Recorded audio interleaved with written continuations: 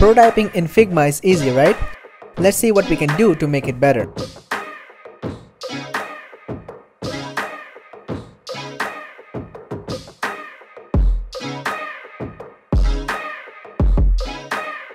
You're probably prototyping the sidebars like this, right? Me too. But let's utilize the open overlay feature to make a proper slide-ins.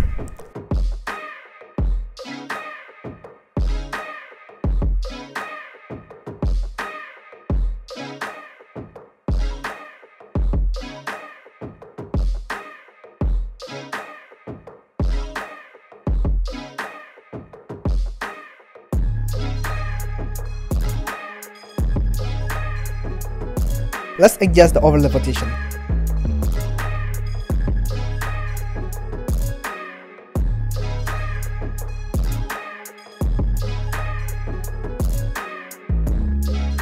We need to enable this option so that the overlay would close when you touch outside of it.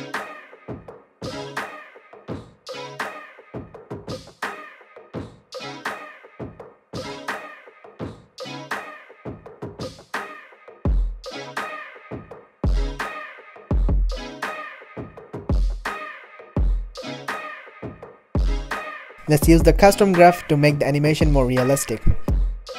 This setup we have here will make the overlay start slow, and at the middle it will be the fastest, and it's going to be slowed down at the end.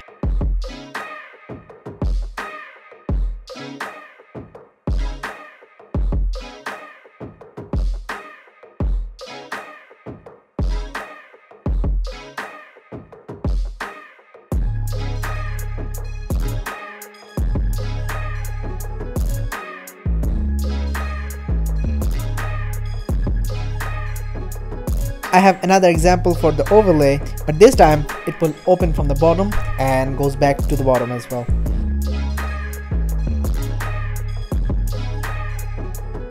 I can imagine you can figure out the setting for this.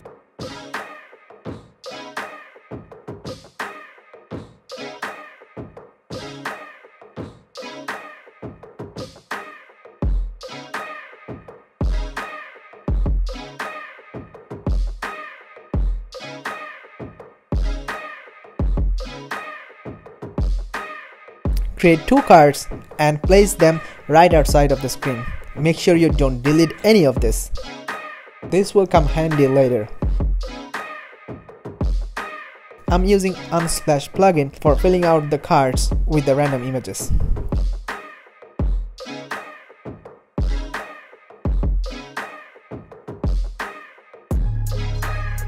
Duplicate the artboard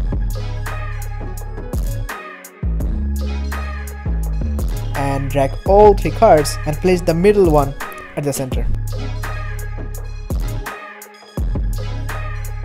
Go to the prototype tab and start with the left artboard. Select on dragged from the first option and select Smart Animate under the animation section.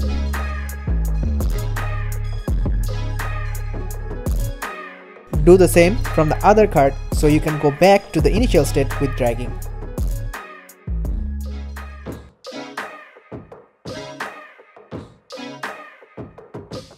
Smart Animate works all the different gestures you can imagine. Try scaling for size.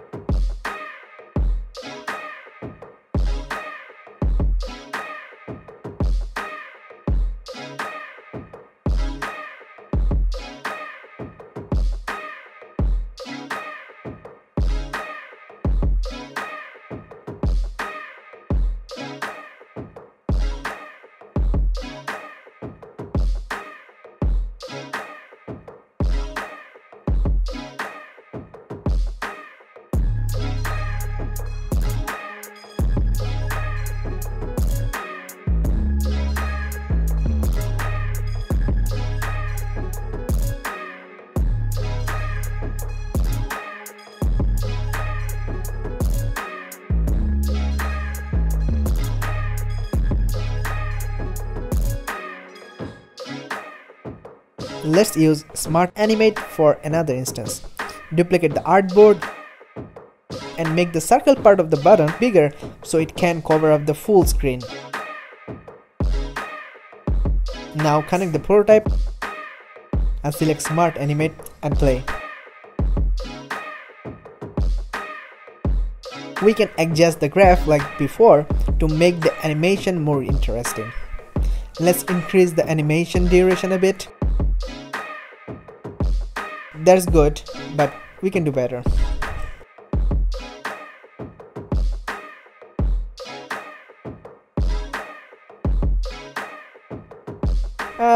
Let's try something else. Yeah, that's more like it.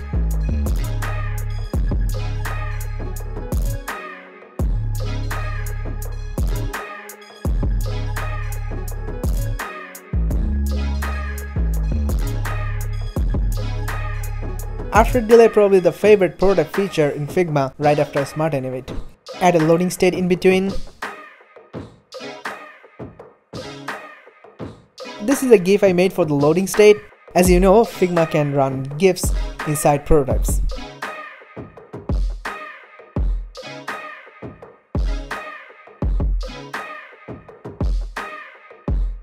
Remove the old screen and remake it so there's no issue with the Smart Animate.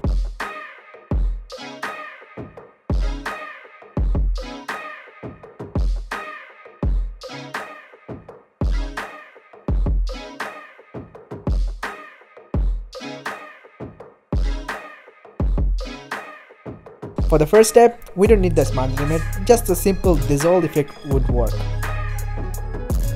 For the second screen, select the artboard and connect it to the next screen, and then select After Delay from the bottom of the list.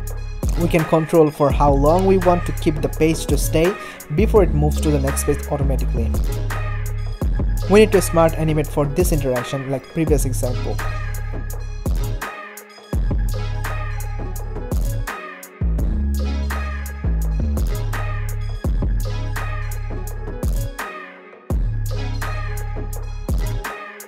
The goal is to change the size of each item and push other when you hover.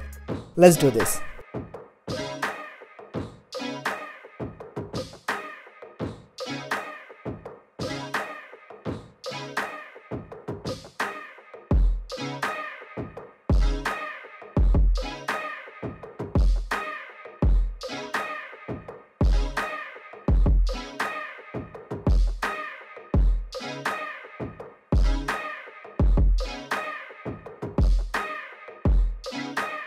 Select while hovering instead of the click and select Smart Animate from the animation section.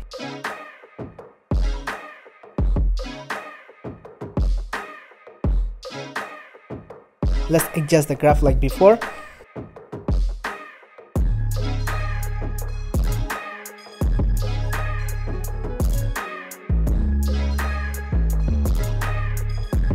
And we are going to also use the same logic for all the objects we have.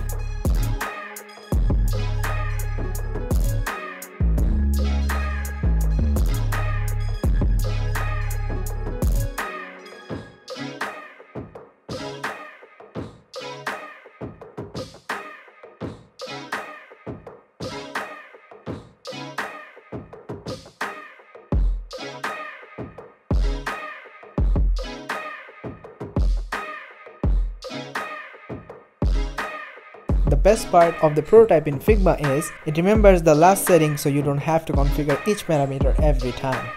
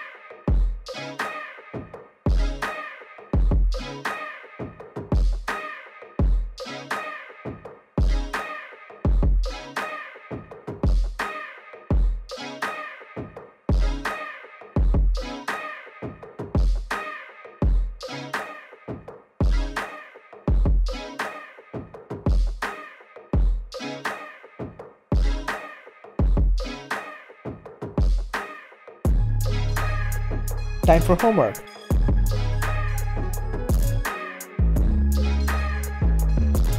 I hope you enjoyed this tutorial. See you in the next one.